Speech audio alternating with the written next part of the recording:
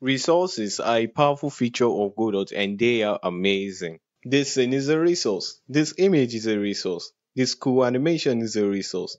Your script is a resource.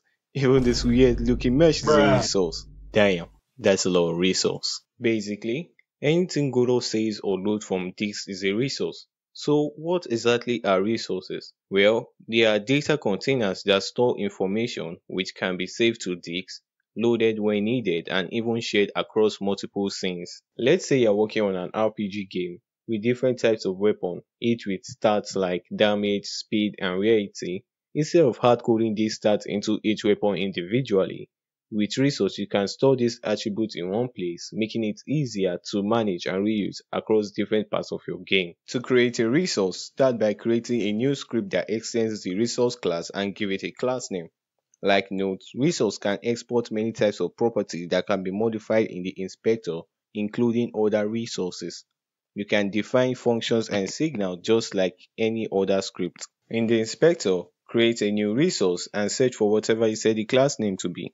Click create and edit its property. Once you're done, click save, give it a name. There, you just created a totally custom resource. But how do we use this resource in your game? To use the resource, simply declare an export variable and set its type to the resource class. Then drag the resource into the export field in the inspector. From there, you can use the resource property just like any other variable. Resources are also super easy to save and load in Godot.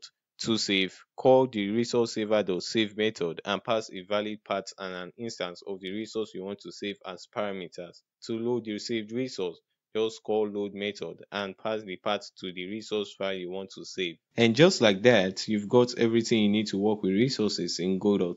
Whether it's saving, loading, or reusing them, resources make things easier and organized. That sums it up for this video. Thanks for watching. See ya.